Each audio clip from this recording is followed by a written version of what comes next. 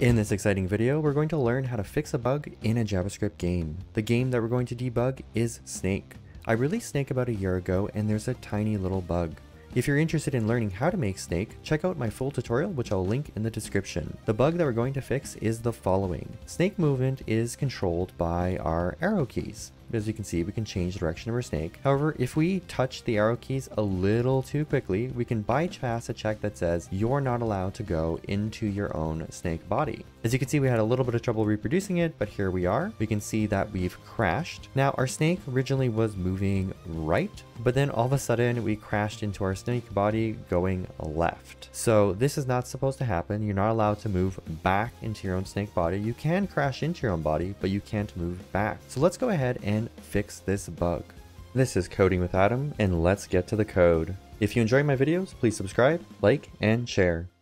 Let's get started. What I've done so far is open up the application in Visual Studio Code. We also have our browser here on the right so that we can easily run the application and look at the console for any output. Let's go ahead and do a quick little recap of our game and how it works. We're just going to cover the game loop and keyboard input. The game loop is what drives our entire game. The game loop is responsible for drawing to the screen. So with our snake game right now, it's sitting still, but it's continuously redrawing this screen over here. Normally for your game loop, you'd use something called request animation frame, which would get you the next animation frame to draw, or you could use set interval and just say 1000 divided by 60, which would draw the screen 60 times every 1 second, which matches most typical monitors these days. The way that we did Snake over here was a little bit unique. We used set timeout, which will call a function after a certain period of time. And the way we did this is we gave it the draw game method, and then we did 1000 divided by speed. The reason that we used this speed variable was so that we can control how fast the game was running. So as the snake body got longer, we wanted the game to become more difficult, so we would draw the game quicker. The next part of the game that we'll recap is the keyboard input. If we scroll to the bottom of our application over here, we can see that we add an event listener for key down, and then we listen for particular keys. We're listening for the arrow keys, so we're listening for up, down, left, right, and we also added the WASD keys, the WASD that you typically use in most games. Once a key is pushed, we then determine whether or not you're changing the X velocity or the Y velocity. So you'll notice these two variables that we have, input Y velocity and input X velocity. The up and down are going to control our Y axis, and the left and right are going to control our X axis. Now you can only move in one of those directions. If we push up and we change our input velocity to -1, well, then we're going to set the X velocity to 0 because we don't want you to move on a diagonal.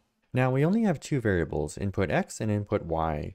And yet we can move in 4 different directions. The way this is controlled is the value can either be a -1, a 0, which means you're not moving, or a positive. So let's take a look at the X. Now, looking at our canvas over here, the way things get drawn is they start in the corner over here at 0, 0. As we move to the right, the number will increase. So for moving our snake starting from over here, we're going to use a positive number. So that's why we do +1, and +1 will make our snake continuously move along the grid. If we want our snake to move backwards, we go -1. So over here we'd go 0, 1, 2, 3, 4, 5, 6. And then going this way, we go, well, -1. So you go 5, 4, 3, 2, 1. So it's just decreasing that value as you move in the direction. Same thing for up and down. So since 0, 0 is over here, well, Y is going to increase this direction. So in the down direction, Y is going to go +1. So if we look at down over here, you can see that input Y velocity is equal to +1. And if we look at the up, because when we're moving this way, it's going to go negative, you're going to see that it'll be -1 over here.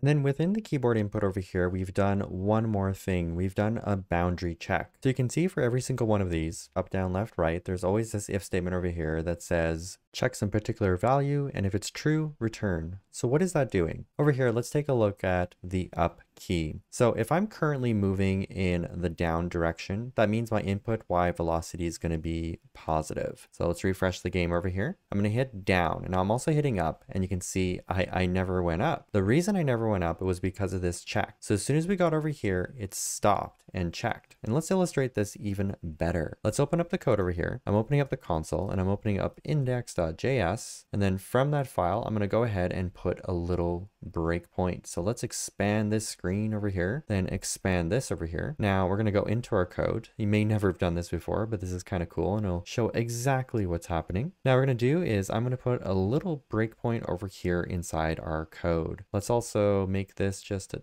tad bigger by collapsing a bit of this. Now we're going to run our game.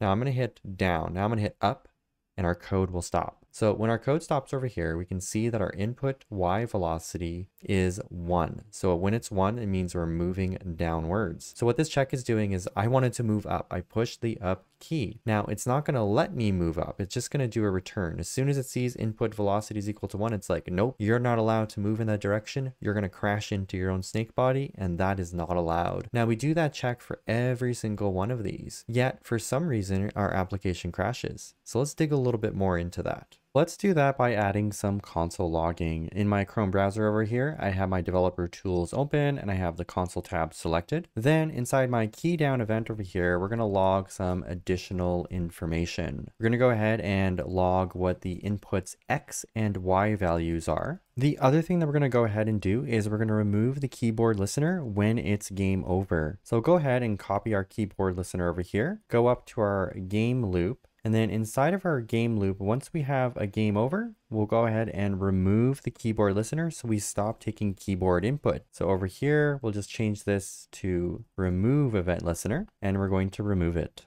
One more piece of information I'm going to add is just inside our game loop over here on the draw game.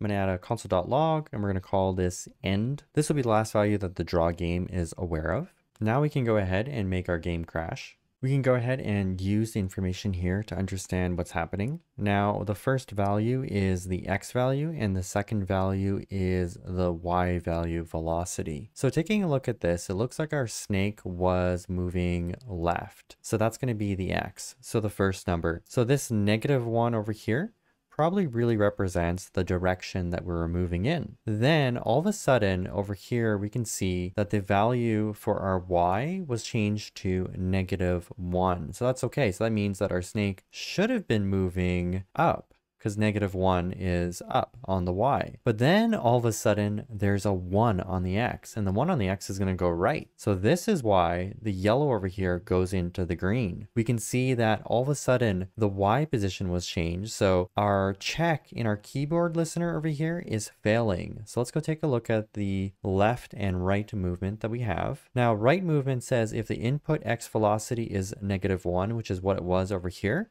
then you're not allowed to go right into your own snake body. But it was reset all of a sudden over here. Over here, all of a sudden, -1, Y was -1, which means that the X velocity became 0. So when we got to this check, all of a sudden this check was like, hey, no problem. Apparently you're moving in the up direction, so it's okay to go right. And that's not the truth, because our snake body is actually on the other side of us and we were going left. So let's go ahead and resolve this problem. This bug is happening as a disconnect between taking keyboard input and drawing our game loop. So let's go ahead and make this modification where we remove these checks from our keyboard input and move them into our game loop. Let's go ahead and start by doing the following. So in each one of these methods over here, we're just going to delete that little if statement. So we'll delete that line over there as well. Then we're going to go ahead and try our game out. Let's see what happens. So we're going to move, and then I'm going to move right, and then I'm going to move left. And the game crashes automatically because we don't have these checks anymore. And I can do the same thing for the up and down. No matter what direction we go, if we try going in the opposite direction, we're going to get a crash, and we're going to use this information in order to fix the bug in the game loop.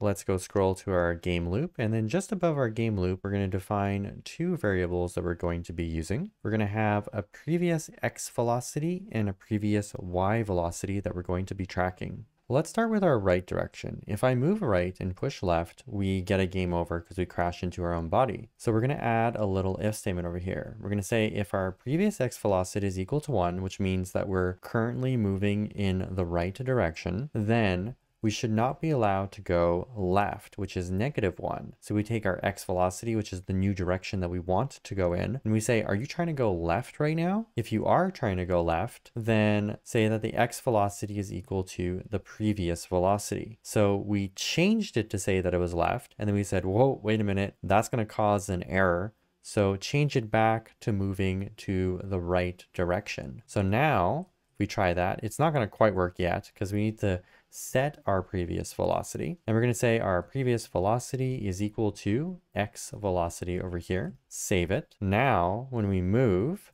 we don't crash anymore if I hit the left key when we're moving right. Now that we've made the change for the right direction, we can go ahead and make the same change, but for the left direction. So we're just gonna copy what we got over there, paste it in. Now we're saying if your previous x velocity was -1, which means that you're moving left, and you try and go the right direction, well, that's not allowed. What we do then is we set your x velocity back to your previous velocity, which means that you'll continue to move left. So let's go ahead and save that. Try it out, and it's working. I'm pushing right, and all we did was crash into the wall. We did not crash into our own body. Before we continue, let's go ahead and update these comments just so they reflect better what's happening. We'll say was moving right and try to move left.